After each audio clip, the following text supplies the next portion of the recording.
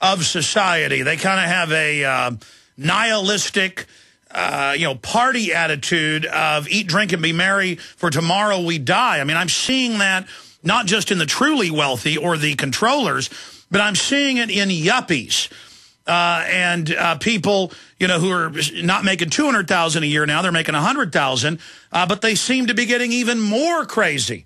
And so, this does look like Rome in its declining years. Well, yes, it is.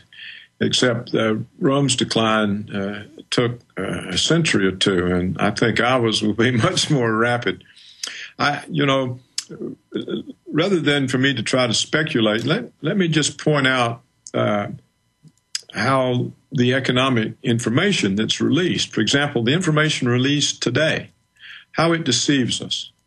For example, Alex, they reported that we've had an increase in housing starts in July.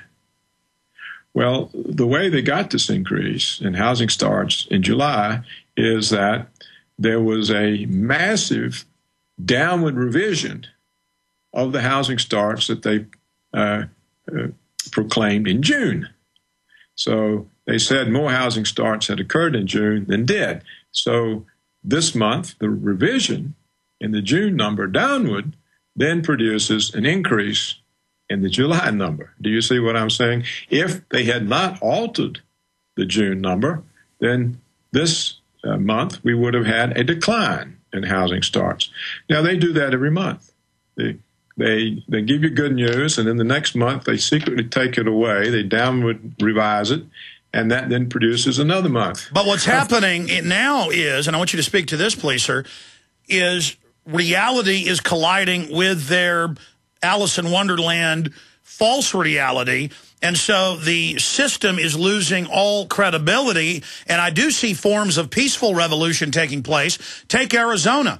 Without any concerted, organized effort in the last 2 years, CNET News, the Arizona Republic, and others report that over 96% of people refused to pay them or even show up, and the system tried to threaten them and make examples, but finally gave in and pulled all the cameras out. So, that right there is an example of just noncompliance.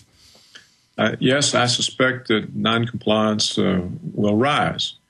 As people lose resources, they lose the ability to comply, and they also lose their confidence in the government.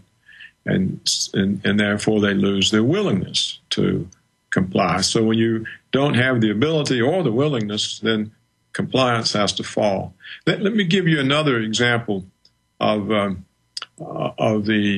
way economic statistics mislead. Also today they announced that industrial production was up 1%. And this led to a rise in the stock market. But if you look at why is industrial production up 1%, it's largely due, I believe, to the fact that all the disruptions in automobile production over the last year or two, about GM's bankruptcy, about the insolvency, I think, of Chrysler, everything was disrupted to the extent that just getting back to stability produces statistically a rise in industrial production. Another way they get rises in industrial production is they use as a way of measuring it power usage. So if power usage is high, they assume industrial output is rising. But of course, when you have these massive heat waves, what happens to power Sure, it's usage? August, and that's always the biggest power consumption, so they won't look at the months before or the months after. They put it out there falsely as a trend. Well, here's an example. It's a monthly, that's right, it's a monthly report that they put out. Right. Well, you know how they manipulate, the cost-earnings ratio. You know a lot more than I do as an economist how all this works. But, just to simply look at it, Dr. Roberts, what was it, 15 years ago they changed the rules where a hamburger place gets a manufacturing credit for putting cheese on a piece of meat and putting bread on it. And so here at my office, simply making films and packaging them and shipping them, I get the manufacturing credit. I mean, I take that credit, but I'm not really manufacturing under the classical sense, so they're changing definitions. That's right. That's exactly right, Alex. There's probably many more of these things than you or I are aware of. But I just wanted to give you and your listeners the two examples from today's economic reports to show how misleading they can be. And so I think it's going to be a little bit longer, I can't say how much longer, before people, or very many people, catch on. Of course, some people know already and have known for some time. But even if, you suggested that perhaps the elite themselves realize that it's all over with, but I'm not so sure, because today's stock market rose substantially on the basis of good news, which is consists of statistical artifacts that aren't real.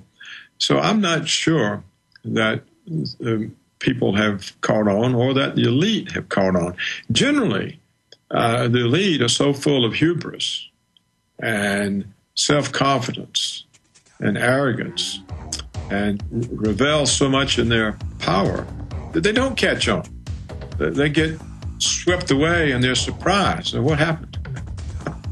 No, historically, you're right. Dr. Roberts, stay there. We're going to break. I want to come back and go more into your excellent piece, The Ecstasy of Empire, and that hubris you're talking about, and how you talk about we're almost past the point of no return. What is that point of no return? We'll be right back. Attention, this is a special alert to all Americans who owe $10,000 or more in back taxes to the IRS. The IRS is now accepting reduced settlements from people who owe back taxes and dramatically lowering amounts owed. Due to the financial crisis in America, the IRS has announced a leniency plan in recognition of consumers' financial troubles in today's economy. If you owe $10,000 or more in back taxes to the IRS, an open phone line has been established by American Tax Settlement for you to call and see if you qualify for a reduction by up to 75%. Number to call is 800-902-6969. Again, the IRS is now accepting reduced settlements from consumers who owe back taxes in response to the decline in today's economy. If you are struggling with $10,000 or more in back taxes to the IRS, you now may be eligible for a dramatic reduction by up to 75% and save thousands of dollars. For free information and to see if you qualify, call the open phone line into American Tax Settlement now. 800-902-6969. 800-902-6969. Again, 800-902-6969. You worry, but only because you're paying attention. What's happening in the Gulf of Mexico illustrates an audacity toward nature. A similar audacity called GMO, or genetically modified organisms, means that the quality of commercially grown food may be compromised with our health in the balance. Now that summer's here, what better time to learn about the bounty that nature provides in wild edible food? Let author Linda Runyon show you the best-kept secret in plain sight, that food is everywhere you look. This summer, for the cost of a good meal or two out, you can literally starvation-proof yourself and your loved ones against any future craziness, and put up tons of free food, too. Whatever experiment is being run on us, you can rest assured that Linda's 50 or so staple foods aren't involved. Our foods are their enemy. So go to ofthefield.com or call toll-free 1-888-51-EAT-FREE and take that first step. Make your oasis of food security and nutrition now. That's OFTHEFIELD.com or call 1-888-513-2837. Start now and make 2010 your year of independence. Hi, this is Alex Jones. Did you know that the global elite are now storing non-hybrid seeds in secret storage vaults near the Arctic Circle? Did you know that in a real meltdown, non-hybrid seeds can become more valuable than silver or gold? It's true, seeds have outperformed even gold and silver before in this country, and it's possible that could even happen again. So our friends at Solutions from Science have put together the perfect mix of non-hybrid seeds. They call it a survival seed bank, and it can produce an endless supply of nutrient-dense food for you and your family. And here's the best part. These seeds have not been genetically modified in any way, and you actually get enough seeds to plant a full-acre crisis garden. So visit them today at survivalseedbank.com. That's survivalseedbank.com, or give them a call at 877-327-0365. That's 877-327-0365. Remember, in a real crisis, non-hybrid seeds are the ultimate barter item. This is Alex Jones for survivalseedbank.com.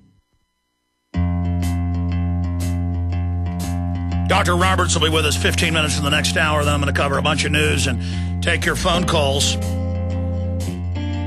But the mere fact that so many radio stations are now turning this show on, instead of getting 1 or 2 new affiliates a month over the years, and then stations are bought and sold and you lose some, we're now getting 2, 3, 4 a week. And these are big stations in the biggest cities. The fact that the Drudge Report would pick up your story from Infowars.com, the fact that, I mean, a lot of people I talk to that are middle class, nouveau riche, working class, they are getting it. Now, I agree with you. The hubris-filled super elites, the ruling class, a lot of them are very delusional. But you spoke about the revolution in 1917, 1918, and of course you're right. As a researcher, that the people rebelled, then the communists came in from Germany, England, and New York and took it over. And I see that as the great danger. Ron Paul has said that during this crisis, we've got to be more active than ever so that people with horrible ideas don't use the crisis to get more control. Dr. Roberts? That's right. There's no way to predict the outcome of that. Being vigilant, but that requires organization, which doesn't exist either. So I don't know what we can do other than rejoice that it will sweep away the current bad crop. It may give us a worse crop. On the other hand, the people may provide the kind of leadership at the time that's needed. But Alex, rather than speculate on these things, let's talk about, because you wanted to know at what point do we hit the point of no return? Yes. And can't get out of the crisis. And as I've emphasized many times with you on your show, the big crisis is, when do we lose the dollar as reserve currency, and when can the federal government no longer finance its huge budget deficit except by printing money? Now, and I've made the point over and over, you can finance a $400 or $500 billion deficit, but you can't finance one that's $1 trillion for $500 billion. And we've now into the second year of $1.5 trillion deficits. How are they being financed? I think they're being financed in the following ways: the flight of individual investors from stocks into what they regard as safe government bonds. That's one way that's being financed. Now, that can't go on forever. Once people have fled the stock market, I don't mean the big money managing firms and the pension firms, but the individuals. They are leaving, they've left. The other way the budget deficit is being financed is through the Federal Reserve's purchase of all of the bad paper, the subprime derivatives, and so forth, that the banks got themselves stuck with. The Fed simply bought that from them, gave them bank reserves, and the banks used those bank reserves to buy the government's bonds. So that's the second way it's being financed. Again, this can't go on forever either. Once the well, the Fed's now announced they're going to start monetizing, correct? Yes, but what they're talking about is what they're already doing. They're going to buy financial instruments from the banks, hoping that the banks then use the excess reserves to lend. But of course they won't, because there are no credit-worthy borrowers. And so that doesn't lead to money creation. The banks have to respond to that, you see, by creating new demand deposits, making loans. But they haven't been doing that. Instead, they use the excess reserves to buy more treasury bonds. So now the third way the government has used is the Greek crisis. Stay there, Doctor. We've got to break. Back in 70 seconds. We'll cover the third way. When do we pass the point of no return? That answer is straight ahead. Stay with us.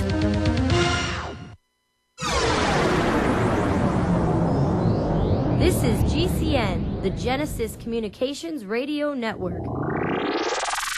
You may be arrested and/or subject to other police action. tyranny is here. The grim future foretold in 1984 has become reality. It really says that the state is God. The United States is now recognized globally as one of the most oppressive police states on earth. This film conclusively proves the existence of a secret network of female